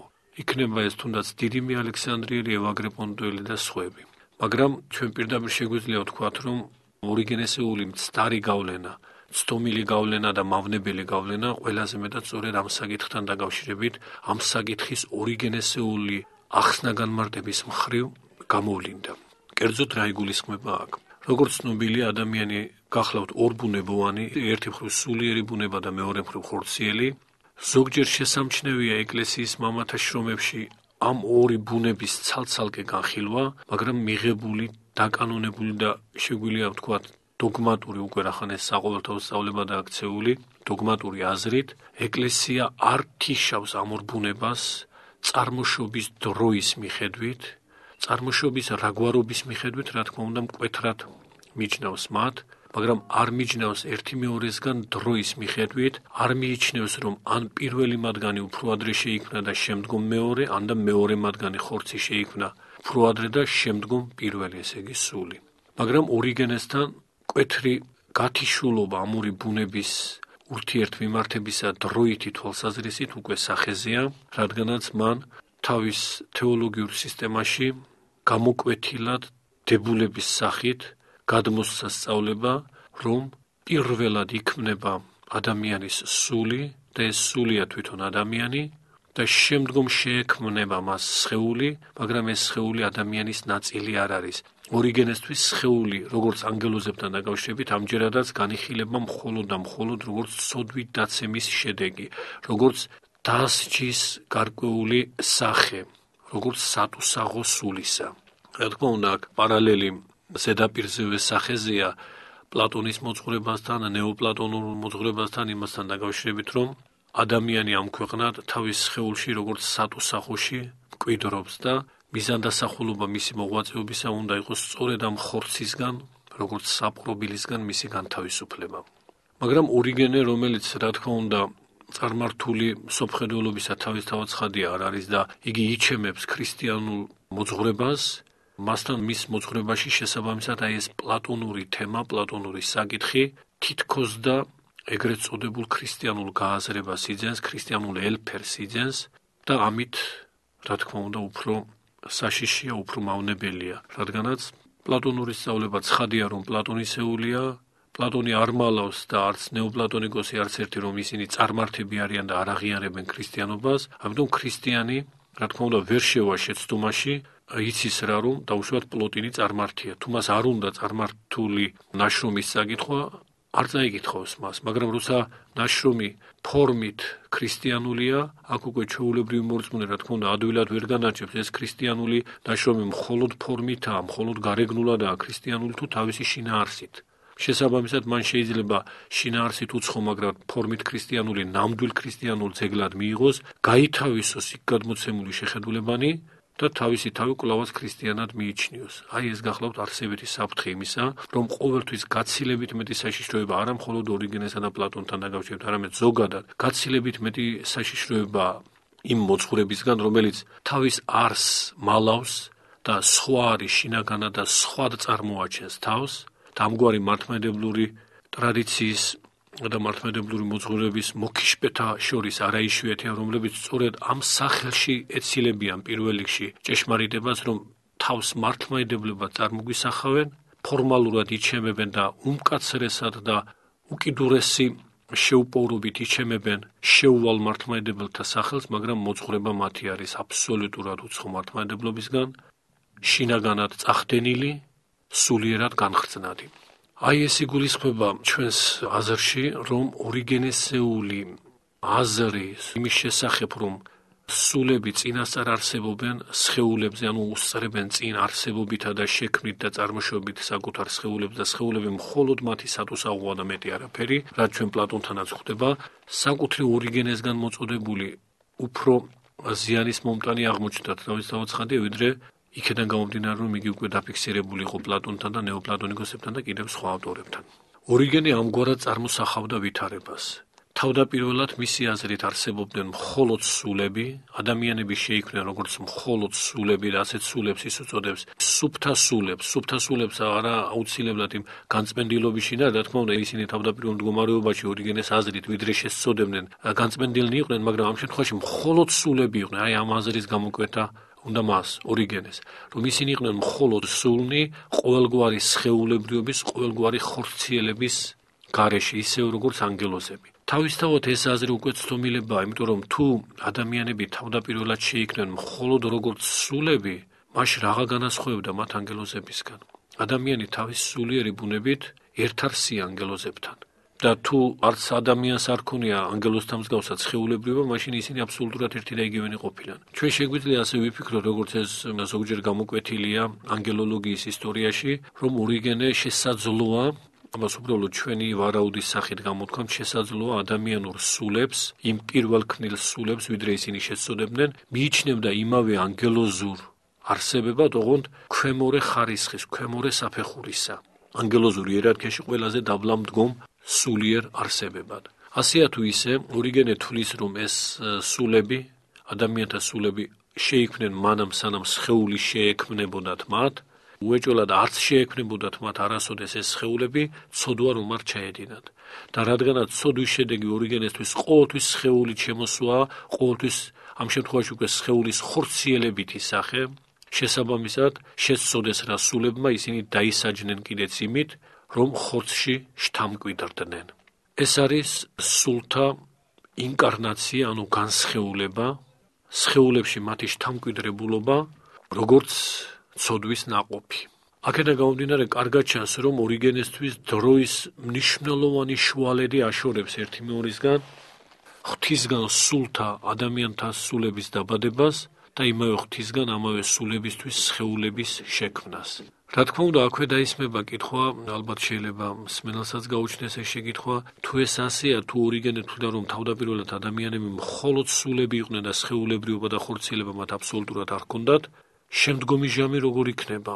შემდგომი ჟამი, ესე იგი, როდესაც მეორედ მოსვლა დადგება და კაცობრიობა მკვდრეთით აღდგება, ეკლესიური სწავლებით მართალნი თავიანთი კაცობრივი ბუნებით და თავიანთ კაცობრიულ ბუნებაში იმ უცოდველობას და იმ დასაბამიერ მდგომარეობას აღიდგენენ, რაც ცოდვამდე ჰქონდა ადამიანსა და ევას. და თუ ადამი თავდაპირველად მხოლოდ სული იყო, კაცობრიობა აღდგენილი იმ ცოდვამდე მდგომარეობაში, როგორიღა იქნება, ანუ სხვაგვარად ვთქვათ, აღიარებს თუ არა ორიგენეს სხეულებრივ აღდგომას და მარადიულ ხორციელ მკვიდრობას წმინდანებისას სათავსასუფეველში. ჩვენ აქედანვე პასუხს ვიტყვით, თუმცა ამ საკითხს მოგვიანებით განვიხილავთ, როდესაც მეორედ მოსვლის შესახებ, ანუ შამთა აღსასრულის შესახებ ორიგენეს სწავლებას შევეხებით, მაგრამ პასუხს აქედანვე ვიტყვით. რა თქმა უნდა, ორიგენე ამას არ აღიარებს. უფრო ზუსტად იგი ნაწილობრივ აღიარებს, მაგრამ საბოლოო ხვედრად, როდესაც უკვე დასრულდება როგორც ამქვეყნიური ჟამი, ასევე თვითის საუკუნო დროც, როცა საბოლოოდ დადგინდება ყველაფერი, როცა წარწყმედა მთლიანად მოისპობა მისთვის, ეს ორიგენეს აზრი გახლავთ, ამას ჩვენ შემდეგ დავაზუსტებთ, როცა თვით ჯოჯოხეთის კი გაუქმდება და ყველა ცხონებაში დამკვიდრდება, რა თქმა უნდა, ადამიანებს გაუქრებათ ყოველგვარი სხეულებრივობა და ისინი კვლავ მთლიანად სულნი იქნებიან სხეულის გარეშე. მაგრამ ახლა დაუბრუნდეთ ამ თემას, რომელსაც ამჯერად განვიხილავთ. აი ასეთი გახლავთ ორიგენეს აზრი, ამას სხვაგვარად ეწოდება მოძღვრება სულთა წინასწარ არსებობის შესახებ, უფრო დამკვიდრებული გახლავთ ლათინური შესატყვისის სულთა პრეეგზისტენციის შესახებ და ესაა გამოკვეთილად ორიგენესეული თვალსაზრისი. რა ჰქონდა არგუმენტად ორიგენეს, როდესაც ასეთ მოძღვრებას გადმოსცემდა? მას რამდენიმე არგუმენტი ჰქონდა, მაგრამ ასე ვთქვათ, სახეობრივი მაგალითის მხრივ ორიგენე აღნიშნავდა შემდეგს. როდესაც ჩვენ ქუჩაში მივდივართ და ვხედავთ ადამიანს შობითგან ბრმას, მოგეხსენებათ შობითგან ბრმის ეპიზოდი თავად სახარებაშიცაა, იონეს სახარებაში, შობითგან ხეიბარს, შობითგან უაღრესად ნაკლულევანს ფიზიკურად და ამავე დროს ხედავთ მეორე ადამიანს, რომელიც შობითგან ჯანსაღია და არანაირი სხეულებრივი ზადი და ნაკლი არა აქვს, ბუნებრივია დაგვებადება კითხვა. ამას ორიგენე ამბობს. რატომ დაისაჯა ერთი ასე, ხომ ღმერთი ყოველივეს განაგებს და ღვთისწინაგანგების გარეშე არაფერი არ იქნება. მაშინ ერთი რატომ იბადება ასეთი თავიდანვე მძიმე მდგომარეობით და ეს უმძიმესი ხდება მთელი მისი ცხოვრების მანძილზე, რა თქმა უნდა. მეორე კი გაცილებით უფრო უკეთეს მდგომარეობაში. რა განაპირობებს დაბადებიდანვე ადამიანთა განსხვავებას ყოფიერებითი მდგომარეობით, რომ ერთი შედარებით უკეთესი სხეულითაა, მეორე გაცილებით უფრო მძიმე მდგომარეობაში მყოფი სხეულით. ცხადია ის, ვინც ხეიბარი დაიბადა, ტანჯვასაც მეტს განიცდის. ვინც ჯანსაღი სხეულით დაიბადა, რა თქმა უნდა, იმ სატანჯველს მოკლებულია. თუმცა და ამ შემთხვევაში ჩვენ შეიძლება ორიგენეს დავეთანხმოთ, დაცემულებითი, ანუ ვნებადი, ანუ ამქვეყნიური მატერიალური შედგენილობითი ნივთიერების მქონე თვისებების სხეული გარკვეულწილად ყოველთვის მეტნაკლები სირთულის შემქმნელია. ჩვენ არ გულისხმობთ ამ შემთხვევაში ადამიანის სხეულებრივი მდგომარეობის თავდაპირველ სახეს, ცოდვამდელს და იმ სახეს, რაც მართალთ ექნება აღდგომის შემდეგ, არამედ ამ დაცემულ მდგომარეობაში, რაც არ უნდა ჯანსაღი სხეულით იყოს ადამიანი, მაინც იგი სხეულებრივი ტკივილებით აღსავსეა და აბსოლუტურად განშორებული სხეულებრივ სირთულეებს, რა თქმა უნდა, არავინ არ არის. აი ამ კუთხით ჩვენ შეგვიძლია ორიგენეს გარკვეულწილად დავეთანხმოთ, რომ სხეულებრივობა, ხორციელება ადამიანის სულისთვის, რაც არ უნდა ჯანსაღი იყოს ეს ხორციელება ამ დაცემულ მდგომარეობაში, მაინც პრობლემურია, მაინც სირთულეების შემქმნელია. თვითის უყვედრელი ეკლესიის მამათა ტერმინი რო გამოვიყენოთ, ვნებანი, ანუ ეს სხვაგვარად ამას ეწოდება ბიოლოგიური მოთხოვნილებანი, რაც არის შიმშილი, წყურვილი, დაღლილობა, ტკივილის განცდა და სხვა, ეს ყველაფერის თავისთავად უკვე ვნებებია. მართალია, ეკლესია მკვეთრად და გადაულახავად მიჯნავს ერთი მეორისგან ნებათა ორ სახეობას. ერთი ეს გახლავთ, როგორც ვთქვით, უყვედრელი, ანუ ახალ ქართულად უსაყვედურო ვნებები, ესე იგი ჩვენ გვინდა თუ არ გვინდა დაბადებიდან რომ გვაქვს გარკვეული თვისებები, რაც უცოდვო მდგომარეობაში არ გქონია. ესე იგი, ვიდრე ადამი ცოდვით დაეცემოდა, მანამდე ჩვენ სხეულს რომ არ ქონია, მანამდე ჩვენი სხეული არც იღლებოდა, არც შიმშილის გრძნობა ჰქონდა, არც წყურვილის გრძნობა ჰქონდა, არც წუხარებას განიცდიდა, არც ხრწნადობითი ბიოლოგიური ხრწნადობის გამოვლენებანი ჰქონდა, არც სხვადასხვა გამონაყოფები, არც ავადმყოფობა და ასე შემდეგ. ეს ყველაფერი მას შეეძინა ცოდვით დაცემის შემდეგ. და თუ ცოდვით დაცემის შემდეგ ეს ყოველივე ადამიანს შეეძინა, აქედან გამომდინარე, ბუნებრივად ისმის კითხვა ორიგენესთვის. აი ასეთ ზოგად მდგომარეობაში, ჯერ ეს ზოგადი მდგომარეობა რისგანაა განპირობებული. ესე იგი, რაც არ უნდა ჯანსაღი იყოს სხეული კვლავ აღნიშნავთ, ის მაინც მიდრეკილი ავადმყოფობისკენ, სნეულებისკენ, კაცობრივი უძლურებისკენ და ესაა სწორედ ის ერთი სახეობა ვნებებისა, რასაც უყვედრელი, უსაყვედურო ვნებები ჰქვია, რასაც თანამედროვე ტერმინოლოგიით ჩვენ შეგვიძლია ბიოლოგიური მოთხოვნილებები უწოდოთ. ბიოლოგიური მოთხოვნილება და თვისება ადამიანისა დაღლილობა, სნეულებისადმი მიდრეკილება, ფიზიკური სნეულებისადმი მიდრეკილება, შესაძლებლობა ავადგახდომისა ადამიანის სხეულს აქვს, შეიძლება ზოგი ისეთი ჯანმრთელი იყოს, რომ მართლაც რაღაც ესე შესამჩნევი ავადმყოფობით არ დასნეულდეს, მაგრამ შესაძლებლობა ამისა უეჭველად და აბსოლუტურად ყველა ადამიანშია. სხვა თუ არაფერი, ადამიანს რომ რაღაც უბედური შემთხვევა შეხვდეს ქუჩაში, რაღაც სხვადასხვა შემთხვევაში, მისი სხეული აუცილებლად დაზიანდება. და ესეც ავადმყოფობაა. შეიძლება სრულიად ჯანსაღი ადამიანი მოულოდნელად ხეიბარი გახდეს. ასე რომ მიმღებია სნეულების ავადმყოფობის ადამიანური ბუნება, ადამიანური ბუნება მიმღებია შიმშილის განცდისა, წყურვილის განცდისა, დაღლილობისა და ასე შემდეგ. ეს ყველაფერი მას აქვს დაბადებითვე. აი ის თვისებები, ის ვნებადი თვისებები, რაც და ყველა მათგანი ვნებულებაა, კიდევ ერთხელ ავხსნათ, ყველა მათგანი პათოსია, ანუ ყველა მათგანი განცდაა. აი ეს დაბადებიდან არსებული ჩვენში განცდები გახლავთ ეკლესიის მამათაგან წოდებული უყვედრელი, ანუ უსაყვედურო, იმიტომ რომ ჩვენს გარეშე გვაქვს დაბადებიდან. მართალია პირველმა მის შეცოდების შედეგად დაგვიმკვიდრა, მაგრამ ჩვენ თვითონ პიროვნულად ეს დაბადებიდან გვაქვს ჩვენს გარეშე და ამიტომ ამ ვნებათა ჩვენს ბუნებაში არსებობის გამო ვერავინ ვერ გვისაყვედურებს. ვერ გვისაყვედურებს, იმიტომ რომ ჩვენ გვინდა თუ არ გვინდა მოგშივდება, მოგწყურდება, დავიღლებით და სხვა. ეს ჩვენი ბრალი არაა, რომ დაუშვათ დაღლილობა შეიძლება შეხვდეს. ამიტომ ეწოდება მას უსაყვედურო, ანუ უყვედრელი ვნებები. აქვე ვიტყვით, ყველა ეს უყვედრელი ვნება და სწორედ ეს უყვედრელი ვნებები მიიღო მაცხოვარმა. როცა მაცხოვარმა მიიღო ჩვენი დაცემული კაცობრივი ბუნება, მიიღო კაცობრივი ბუნების მხოლოდ ბუნებითი თვისებები ამ დაცემულ მდგომარეობაში.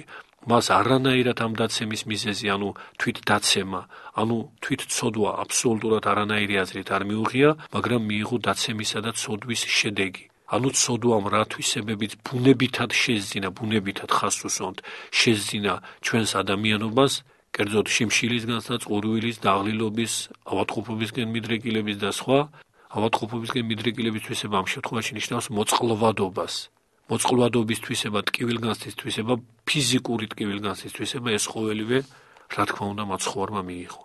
მაგრამ მაცხოვარს არ მიუღია მეორე სახის ვნებანი, მეორე სახის ვნებულებანი, რაც უკვე ჩვენს არჩევანზეა დამოკიდებული.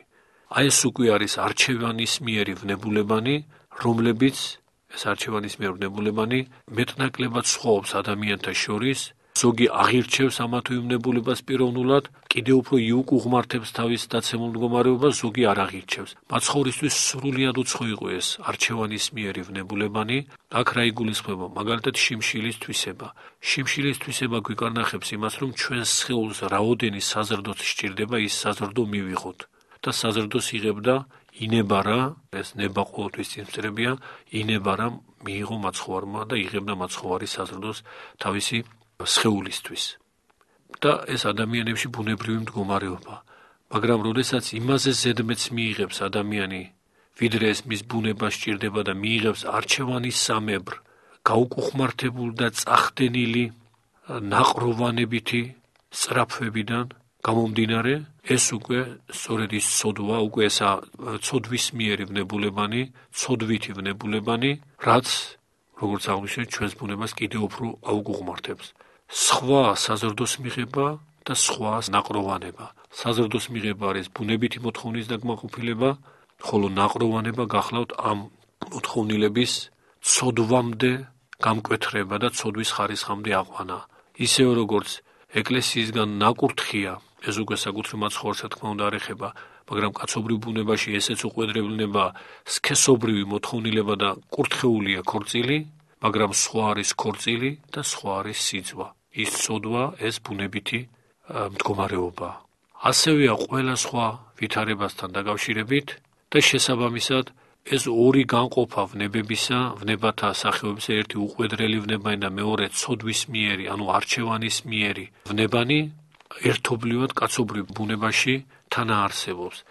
ამიტომ ორიგენე, როდესაც ამ მხრივ უკვირდებოდა ადამიანის ბუნებას, ის ამბობდა, რომ სხვა არის არჩევანის მიერი მდგომარეობა, როცა ადამიანი უკვე დაიბადა და მან შეიძლება საკუთარი არჩევანით ისე გაიუკუღმართოს ბუნება, რომ ციმეცნეული გახდეს, დაუშვათ ისე დაეძალოს რომელიღაც სახის ცოდვას, იქნება ეს სიძვა, ნაყროვანება თუ სხვა, რომ მკვეთრად გაიუარესოს თავისი ფიზიკური ჯანმრთელობაც კი აქ სულიერი გახსნა უკვე კიდევ სხვა მხარია.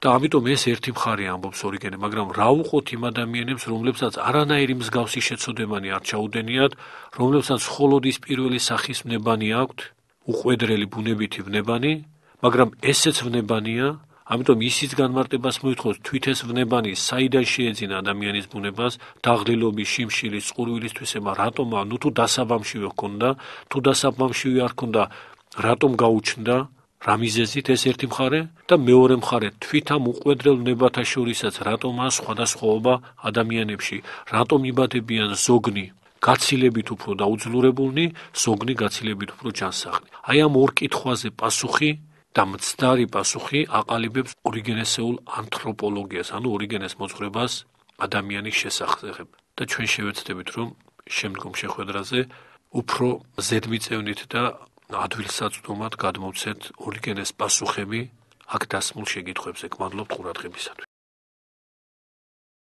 განვაგრძობთ საუბრებს ქრისტიანული ლიტერატურის ისტორიიდან.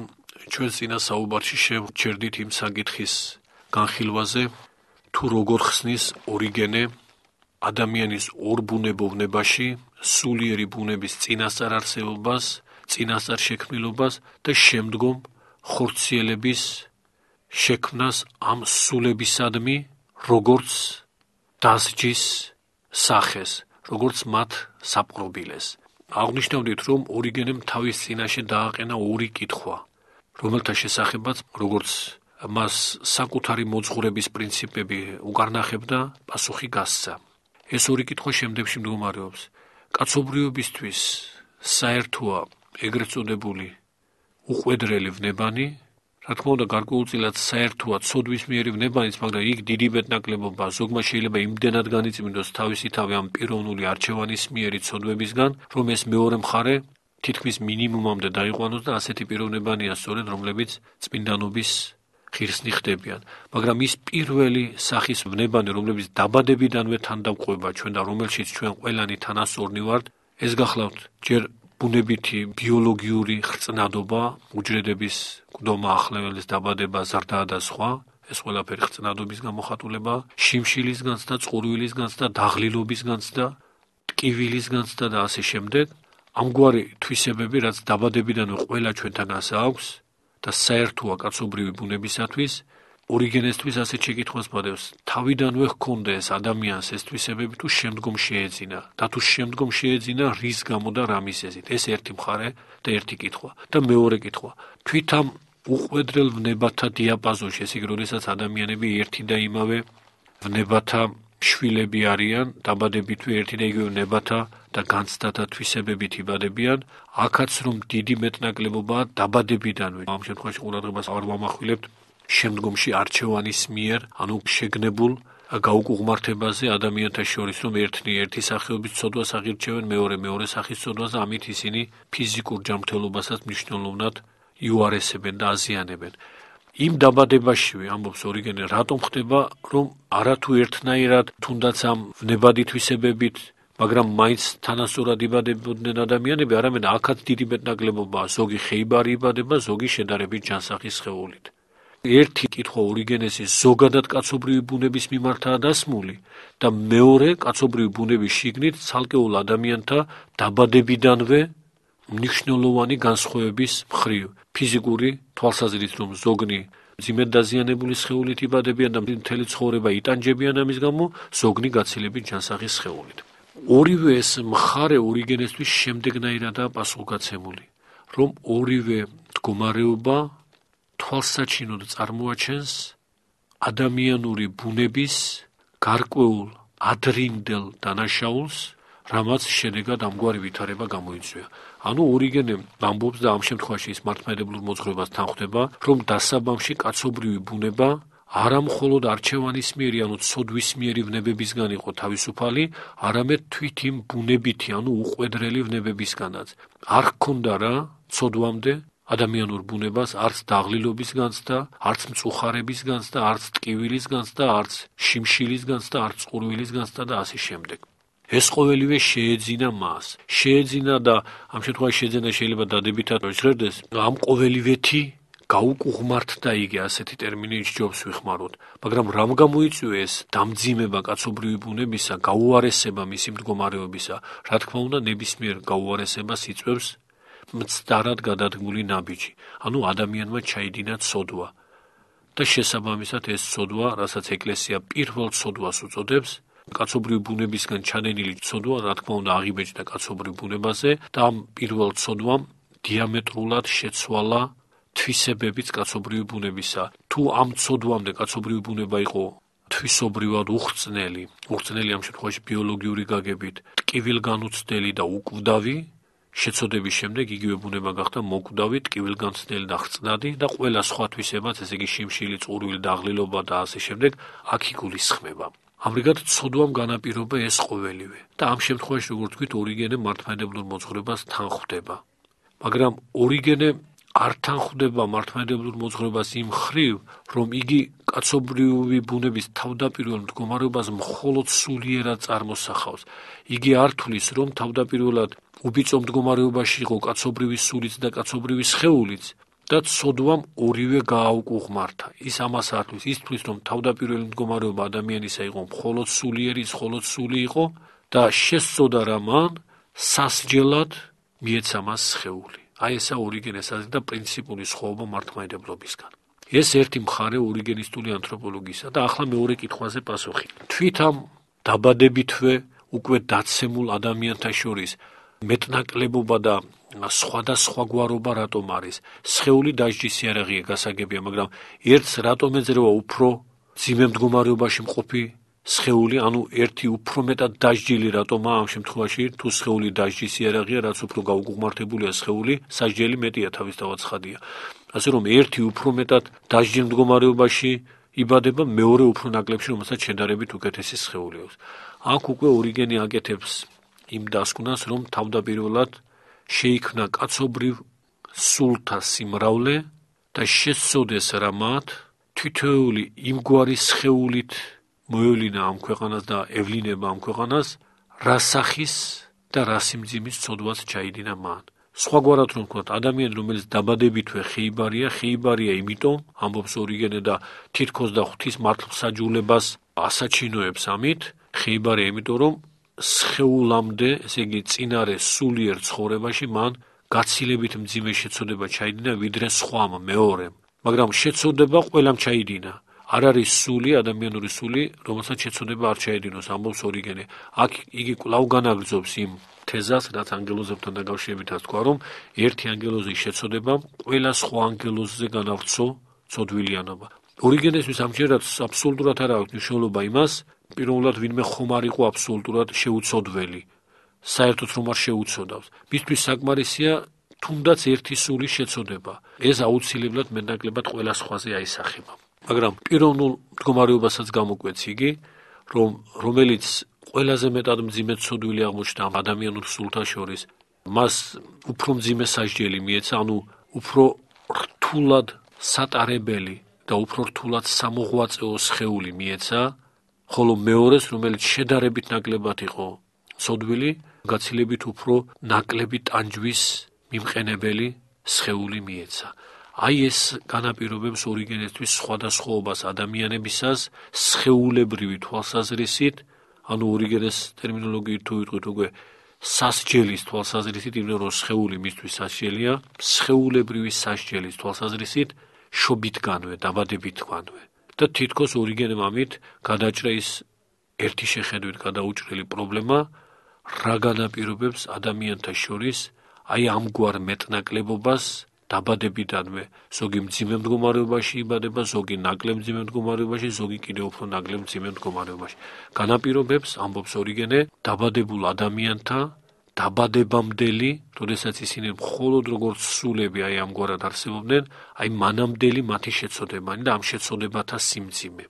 ეს არის არსებითი ორიგენესეულ ანთროპოლოგიაში, ორიგენესეულ ფსიქოლოგიაში, ადამიანის შესახებ ორიგენესეულ მოძღვრებაში.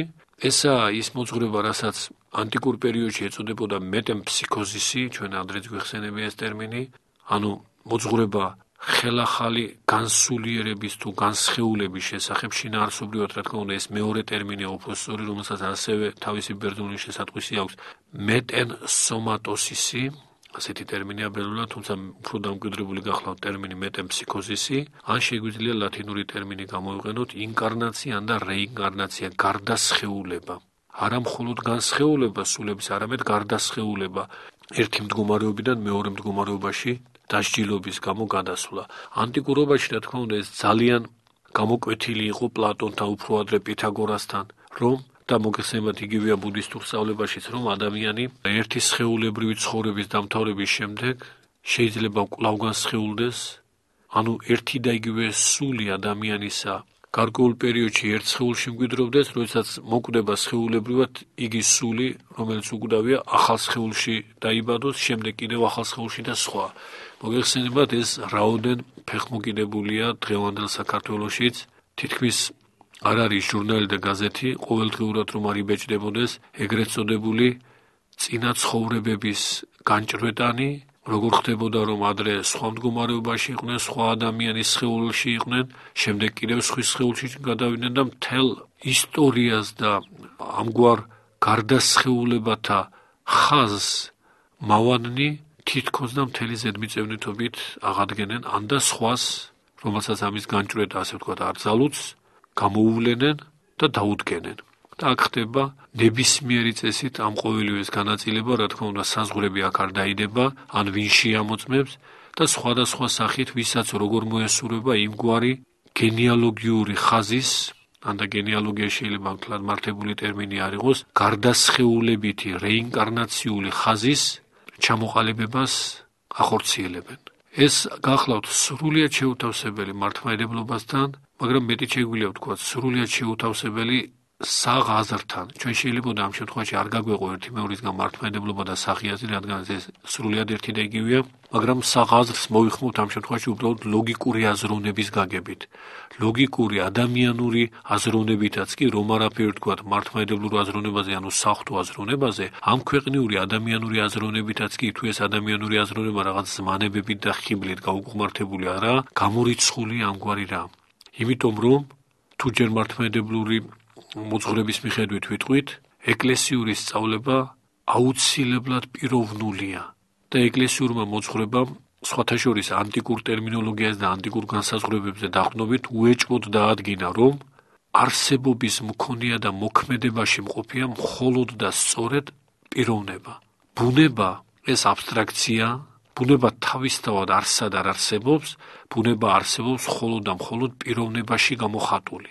ადრეც აგვინიშნავს ამის შესახებ კიდევ მოვიტან სახეობრივ მაგალითს, რომ თქვათ თვისება შიმშილი, რაც საერთოა კაცობრივი ბუნებისთვის და ბუნებითი თვისებაა, თავისთავად არსად არ არსებობს, ჩვენ ვერცად ვერ პოვებთ ამ თვისებას ცალკე აღებულს. მაგრამ რადგან დავინახავთ მშიერ ადამიანს, აი ამ მშიერში არსებობს ეს თვისება და მშიერში გამოიხადება და მაშინ ვიტყვით, რომ შიმშილის თვისება გამოხატული ამ პიროვნებაში.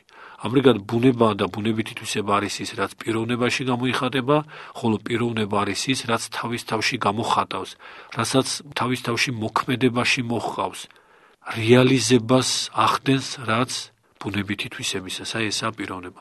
ამიტომ რეალურად არსებული სწორედ პიროვნება და ეკლესია, ეკლესიური მოძღვრებაც აუცილებლად პიროვნულია და მკვეთრად პიროვნული. ეს რაც ნიშნავს, რომ ერთი პიროვნება მეორეში ვერასოდეს ვერ გადავა და ეს პიროვნულობა იტევს ორივე ბუნებას. ადამიანი როგორც პიროვნება არც მხოლოდ სულიერი ბუნების მქონეა, არც მხოლოდ სხეულებრივი ბუნების მქონე. ორივე მათგანი იგულისხმება ადამიანის პიროვნებაში. ადამიანის პიროვნება ორივე მათგანს წარმოაჩენს. ამიტომ ადამიანის მხოლოდ სულის გადასვლა სხვა ადამიანში ეს იქნებოდა ბუნების მოგზაურობა ერთი სხეულიდან მეორე სხეულში, და სული ბუნება გახლავთ. ისევე როგორც სხეულებრივობაც ბუნებაა, ხორციელი ბუნება და სულიერი ბუნება. პიროვნება არის ის, ვინც სულიერ თვისებებს გამოხატავს თავის თავში, მაგრამ მას სული არ ჰქვია და ეს გახლავთ ანგელოზი, რომელიც მხოლოდ სულიერი ბუნების მქონეა და სულიერ თვისებებს გამოხატავს, და სულიერთან ერთად ხორციელ თვისებებსაც გამოხატავს, როგორც ეს ადამიანია. ეს ადამიანი თვითონ ინდივიდი გახლავთ პიროვნება და თუ ეს პიროვნება კვლავ სხვა სხეულში გადავიდა და სხვა სხეულის გამომხატველი გახდა, ასე ვთქვათ, მხოლოდ თავისი სულიერი ბუნებით თუ შენარჩუნდა ეს სიკვდილის შემდეგ და ამ სულიერი ბუნებით ის სხვა სხეულში გადავიდა, ამ სხეულის თვისებები ხომ უნდა გამოხატოს აგრეთვე მან თავის თავში, ისე გადასვლა, რაც ნიშნავს, თუ არსობრივი არ გახდა მისთვის სხეული. ხოლო თუ არსობრივი გახდა და ეს სხეული მასთან საღვთისმეტყველო ტერმინი რომ გამოვიყენოთ, შეგვამებული, ანუ შეხიპოსტასებულია, შეპიროვნებულია, პიროვნებითად მასთანაა გაერთიანებული, შესაბამისად ამ სხეულის გამომხატველი პიროვნება პიროვნული თვისებების თვალსაზრისით ხსენებული სხეულითაც განისაზღვრება. ასე რომ ერთი ადამიანიდან მეორე ადამიანში გადასული, ასე ვთქვათ, სული პიროვნულადაც უნდა შეიცვალოს უეჭველად, რაც აბსურდია. ამიტომ ეკლესიური მოძღვრება ამ სწავლებას დიამეტრულად ეწინააღმდეგება და კვლავ ამბობთ, რომ მას ადამიანური გაგებაც ეწინააღმდეგება, იმიტომ რომ თუ ჩვენ დეტალურად გავეცნობით იმ ინტერვიუებს და ვნახავთ, რომ მაგალითად ესა თუ ის პიროვნება თურმე ადრე ვიღაც ქალი ყოფილა, იმის იქეთ ვიღაც ცნობილი პიროვნება ყოფილა, ზოგი იჩემებდა მაგალითად, რომ ადრე წმინდა დიონისე არიობაგელი იყო, მერე პეტრეიბერი იყო, მაგრამ ისინი ხომ რეალური პიროვნებები არიან. და აქ ხომ აბსოლუტური პიროვნებამდე მივდივარ ჩვენ, რომ ერთი და იგივე ადამიანი თუ ერთდროულად ხუთი ადამიანი ყოფილა სხვადასხვა დროს. ეს ხუთი ადამიანი ხომ ინდივიდები იყვნენ, ერთი მეორისგან გამიჯდნენ და ღვთივ განბრძნობილნიც ამავე დროს თუ წმინდანებზეა საუბარი და რაოდენი კადნიერებაა, რომ ისინიც ამ გარდასხეულებით ხაზში შემოიყვანოთ, როგორც ეს წერილობითაც კი გამოქვეყნებულა ამ ბოლო ხანებში. ამრიგად ნებისმიერი გაგება უარყოფს გარდასხეულებას და ორიგენეს ეს აზრი ანათემირებულია ეკლესიის მამათა მიერ, ანათემირებულია მეხუთე მსოფლიო კრებაზე, იმ ჩამონათვალში ორიგენის თულიდებულებებისა, რომელთა ანათემაც მოხდა ეკლესიისგან და იმპერატორისგან, რა თქმა უნდა, ესეც გახლავთ. ასე რომ ორიგენესეული ანთროპოლოგიაც იმგვარადვე ცდომილებით ახსავსია, როგორც ეს ჩვენ ვნახეთ ანგელოზებთან დაკავშირებით და როგორც ამას ვნახავთ სხვა თემატიკასთან დაკავშირებითაც ჩვენ შემდგომ საუბრებში. გმადლობთ ყურადღებისათვის.